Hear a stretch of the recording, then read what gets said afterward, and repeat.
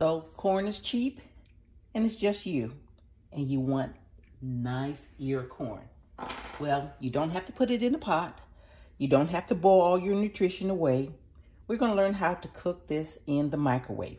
You're not going to take the husk or the silk off of it. We're just going to put it in the microwave. Once you put it in the microwave, we're going to put it in there for 3 minutes. And then we'll begin to dress it up. Just plop it down on the bottom tray. That's more than sufficient. The maximum that you can put up in here is probably about 3. I'll set the timer. Let's give it 3 minutes.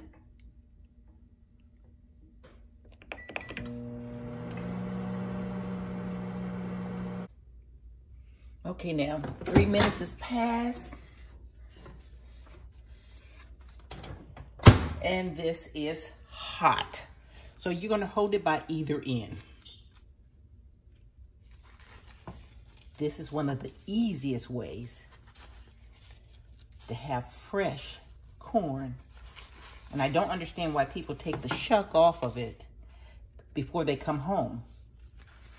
Because this keeps it moist, keeps the nutrients inside. The silk just pulls right on off. Throw that aside. And look at that, hot, steaming, delicious, in its own shell. So I have very few particles of the silk, but it comes off completely. And now you're ready. Now we can do damage.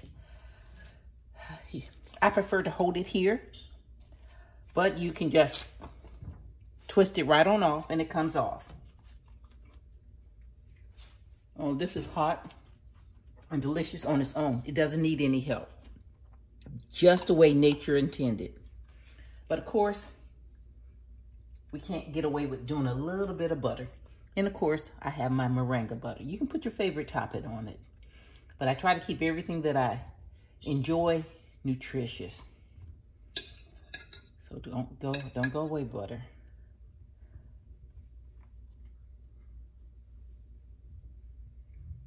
And this moringa butter is one of the best concoctions I have ever come up with. It just keeps my food healthy, nutritionally wise. Vitamin A, C, D's, calcium. And of course, we can't finish that off. It's a little bit of salt.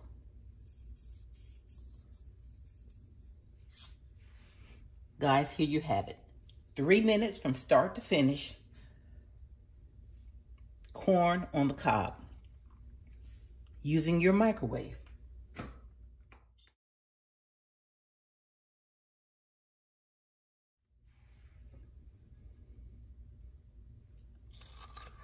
Isn't